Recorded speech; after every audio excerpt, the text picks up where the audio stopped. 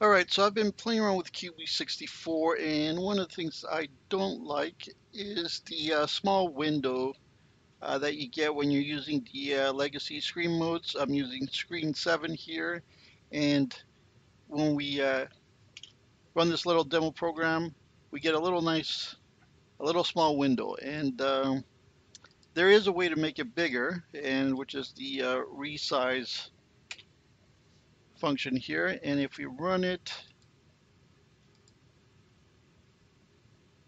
and just wait a couple of seconds, here we go. And now we can resize it. Now this is good, but it only solves part of the problem. If you create a game or some application, uh, you don't want the user to be resizing it from this small window. You want it to open up this size and possibly make it bigger, but you don't want it to start off with a little window. So that doesn't solve the actual problem. But I was looking through the QB64 forum and I came across this post that showed a little hack that you can do, and I'm sharing it right here. I don't have the actual post. I kind of lost it after I closed my browser window down. But if you want to go looking for it, it's somewhere out there. But what you have to do is, besides using the resize option, is use the screen and new image. Uh, you can put your own numbers here. I put up 1,800 for the initial width and height. This third parameter, you have to put 32. If you put other settings, it won't work. And you have to enable this loop here. If you omit this, it doesn't work. So let's try this the way it is right now, and you'll see what I mean.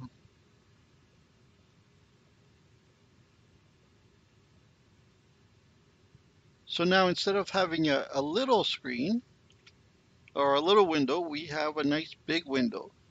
And we can still resize it. So if you want to make it bigger or smaller, you have that option. But at least now it's not a tiny little window where you can hardly see anything. So that's the first thing. And I think this will help a lot with a lot of people. I think I've seen several posts asking about how to do the exact same thing. And I think this post actually solved it. And the other thing I want to show is the put command. So I've been playing around with the put command in several different compilers and finding all kinds of things we can do. And one of them was using the mask to create transparent images. Now with QB64, besides being really compatible with Quick Basic, it adds a whole bunch of new functionality.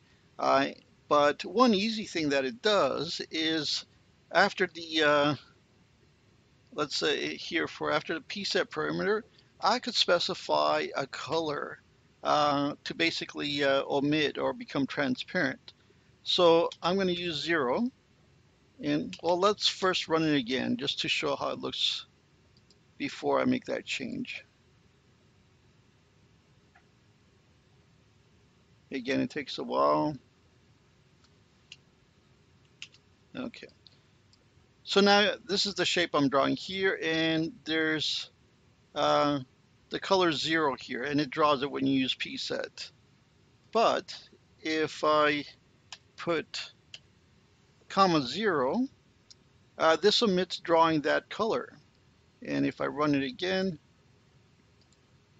wait a few seconds because QB64 takes a long time compiling. And here we go, no black color.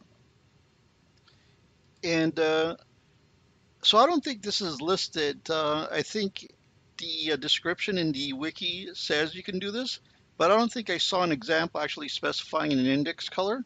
So besides choosing 0, we can choose, let me just, okay,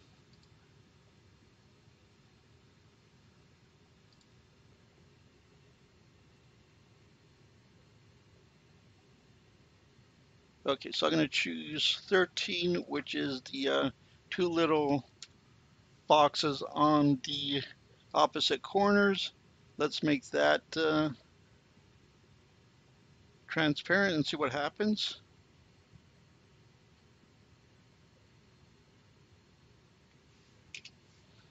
So here we go, they're gone.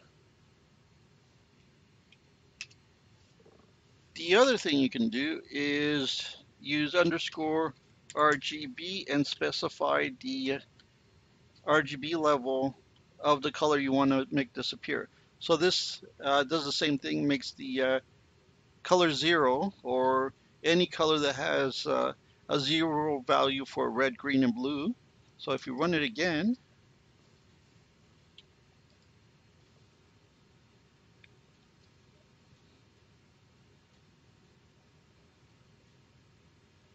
come on. So again, we make that black background disappear. And the last thing I wanted to show is that I know this is kind of a little hacky way of doing this, and even the post mentions it, but one of the things I was curious about, whether this still continues to work after you've made a follow-up screen command. So in this case, I'm setting up the in the visual page to be screen 1 and the active page to be screen 0. And then down here, after I press enter, I'm switching the screen to have the visible screen and the active screen be the same. So that's when I press enter, you see everything. And I've tested everything as well with using pcopy as well. So if you wanted to do double buffering, it all still works. So this is as much testing as I've done, but it's nice to know that all this stuff still works using the standard commands. You can do a lot of this using the underscore put command and a lot of additional underscores, but I'm trying to keep my code working as much as possible with Quick Basic and QB64. So this is a nice find, basically. It's still an additional option, but at least it doesn't change my code from looking everything having an underscore. So that's where I'll leave it at. Thanks for watching.